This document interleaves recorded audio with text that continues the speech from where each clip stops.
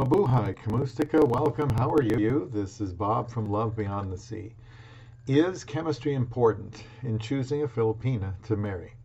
Marrying a Filipina that you've known for only 54 days and have seen in person for only a couple of weeks since you live nearly 10,000 miles apart doesn't normally come recommended. But that's what my wife and I did back in May of 2015, and I've been married ever since then. We do have an age gap larger than normal, so with some obvious differences, how have we been able to keep it going? Is it chemistry? Chemistry is confusing. I'd like you to see that. Can it come and go? It would be important to know that. Please subscribe to Love Beyond the Sea, where I do my best to cover the kind of things you'd want to know if you were a foreigner thinking about marrying a woman from the Philippines and wanted a little help. Please leave a comment if you agree or disagree with anything you hear, or tell me how you and your Filipina have chemistry, or was it developed? I will say that my answer is basically yes, chemistry is at least a little important, but I need to explain that, and how much chemistry, and how much initially. That's what I'm not sure of. First of all, I will show something I obtained from Wikipedia. I wasn't expecting so many articles on chemistry that I was looking at, and frankly, I had difficulty trying to just get a simple explanation of chemistry. It just seems to be complex. Some experts think it can be developed, others not. I get the impression most experts think that it is something that is important to have, so it would be good if it could be developed. Here are some things about chemistry from Wikipedia, but not my gut response. Definition. While the actual definition of chemistry, its components and its manifestations are fairly vague, this is a well-documented concept. Some people describe chemistry in metaphorical terms, such as like cookie dough and vanilla ice cream, or like a performance. It can be described in the terms of mutual feelings, a connection, a bond, or common feeling between two people, or as a chemical process. It stimulates love or sexual attraction. Brain chemicals are definitely involved, according to one source. While chemistry has been described as that romantic spark between two people, the term spark in the context of relationships is as vague as chemistry, and therefore is not particularly useful in definition. It has also been described as intangible, unspoken, and energetic. Chemistry is an unconscious decision informed by a complex blend of criteria. Now, let's look at types of chemistry. In general terms, there are three main types of chemistry, which are defined in terms of the nature of the rapport between the respective people. There is good chemistry, which means good rapport. No chemistry. That means it's hard to find, you find it hard to create rapport. When you have no chemistry, you find it hard to create rapport. And bad chemistry, have no rapport or have negative rapport. The various manifestations of chemistry are sexual chemistry, romantic chemistry, emotional chemistry, activity chemistry, team performance chemistry, creative chemistry, intellectual chemistry, and empowerment chemistry. Importance to relationship satisfaction. Dating coach Evan Mark Katz suggests that chemistry is one of the most misleading indicators of a future relationship. Most misleading indicator. Chemistry predicts nothing but chemistry. This is because chemistry can make people blind to actual incompatibilities or warning signs. That kind of makes sense to me. Psychologist Lori Betito notes that arranged marriages actually do quite well in terms of relationship satisfaction, and this is because, quote, a spark can build based on what you have in common. You can grow into love, but you grow out of lust. I also agree with that. Neil Clark Warren argues that physical chemistry is important because he says couples who don't share strong chemistry may have additional problems during the ups and downs of a life together. Now, I can see that too. Like Batito, he suggests not ruling someone out on the first date due to a lack of chemistry, but he adds, if by the second or third date you don't feel a strong inclination to kiss the other person, be near him, or hold his hand, you're probably never going to feel it. April Messini likewise says that chemistry is a strong predictor of relationship success. She suggests that chemistry comes and goes, and it's important to actively cultivate it because it can help couples deal with future conflicts. I like that statement too.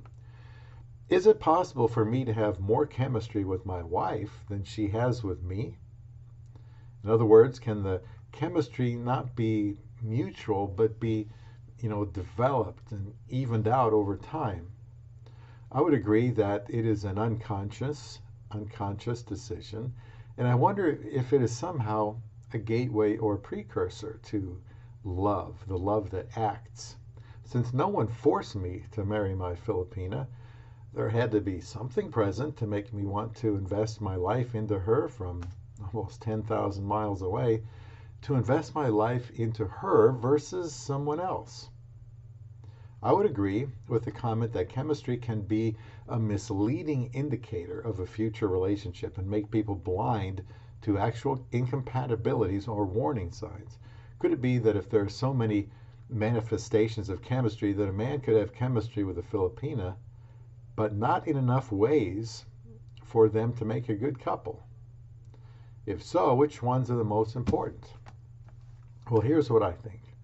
There should be some kind of chemistry at the beginning.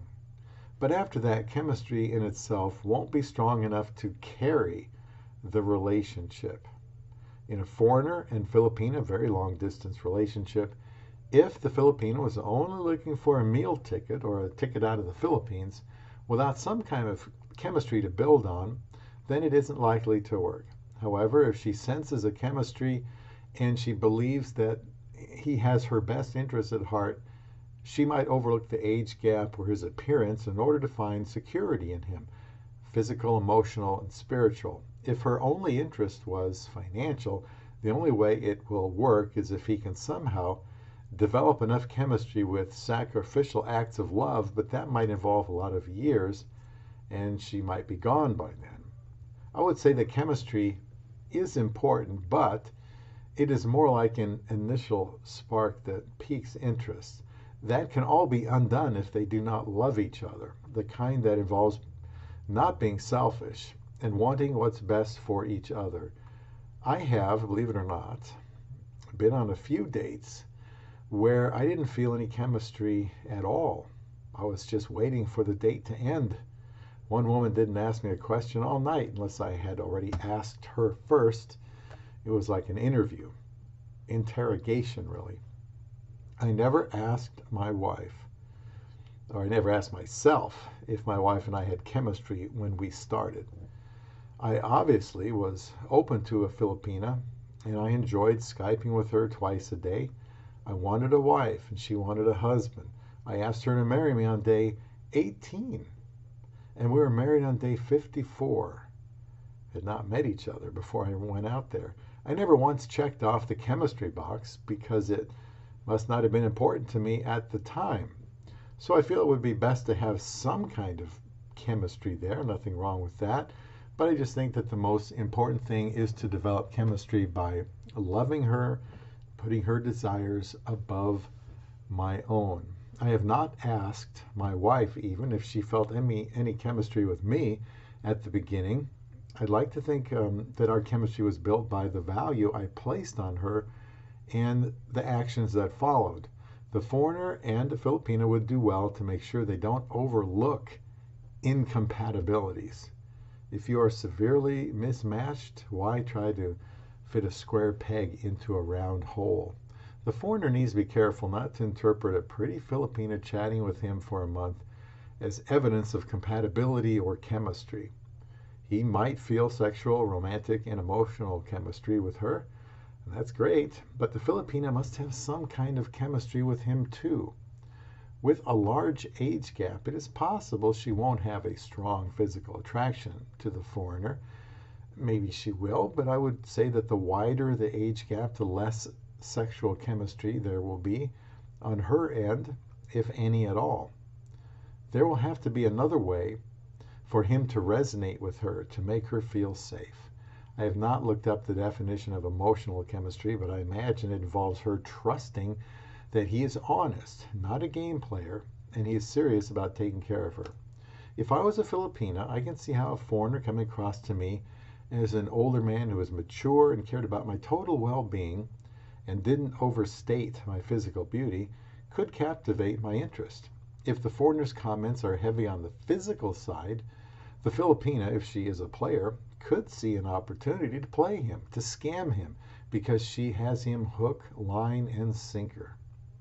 If a scamming Filipina came across a foreigner who she thought seriously was interested in her as a whole person, I'd like to think she wouldn't waste her time with him and that he would be discerning enough to see through her anyway.